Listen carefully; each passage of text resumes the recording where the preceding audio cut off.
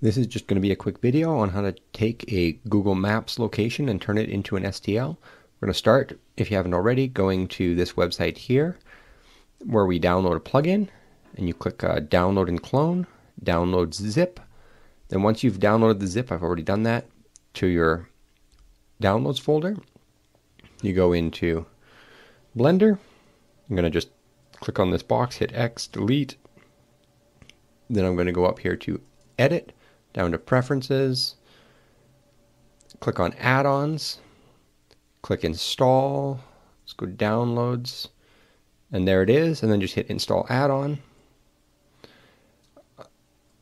And then once you've done that, the thing you need to do is go into the add-on here, and you need to, right here, cache folder location, you need to set a cache folder location. I have already set one here, but you need to find a place on your computer to put that. And then once you have completed all of that, just go up here to this new button that's been added, this GIS button. And let's go down here to bitmap. We're going to click on that. Google, yes. Satellites, nice. I like it. Hit OK. It's going to take you to Google Maps. And you can just scroll around here, but the easiest way to do it is hit G on the keyboard and then type in the location you want to look for. I'm going to do B.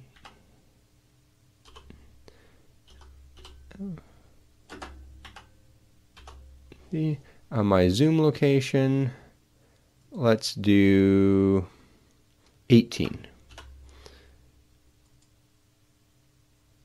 And let's move around, look for some good mountains. Guess I'm way too zoomed in. Oh yeah, I like that mountain right there. Nice valley, a river. Let's go right here. It's kind of cool. We've got a river going through there. Nice detail. Now we just, once we have where we want, you just hit E, and that takes it to a nice plane. But having it on an image is not very helpful. So let's add the depth data. So hit get get stream. So click on that.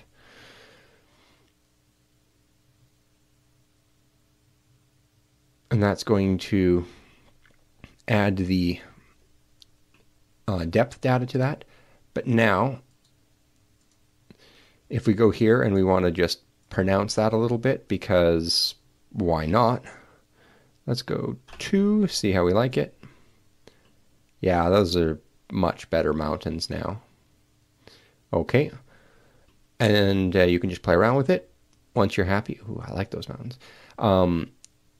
Start at the top here and hit apply to this subdivides one first, and then hit apply to the other one right here.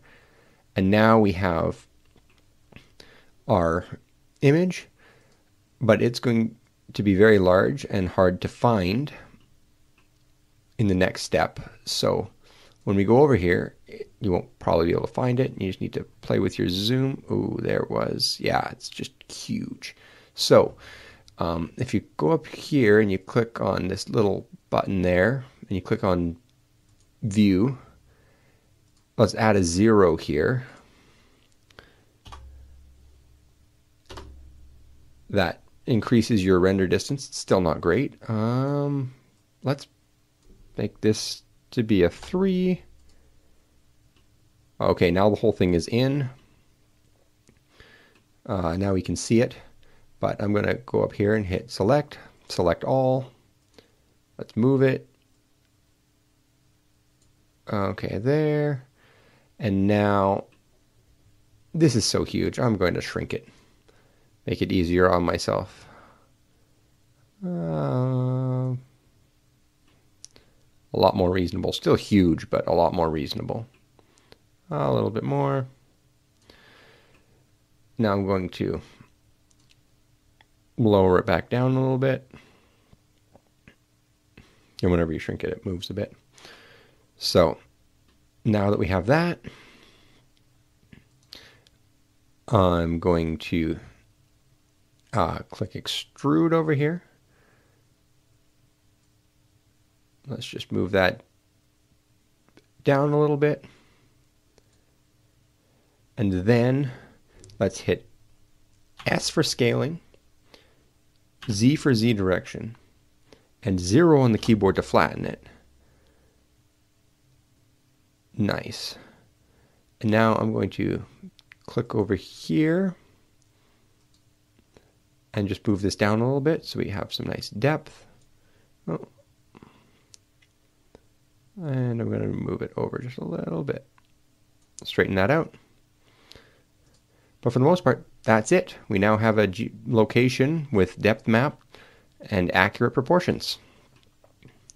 So I hope this helps. Now all you need to do is File, Export as STL, and you should be good.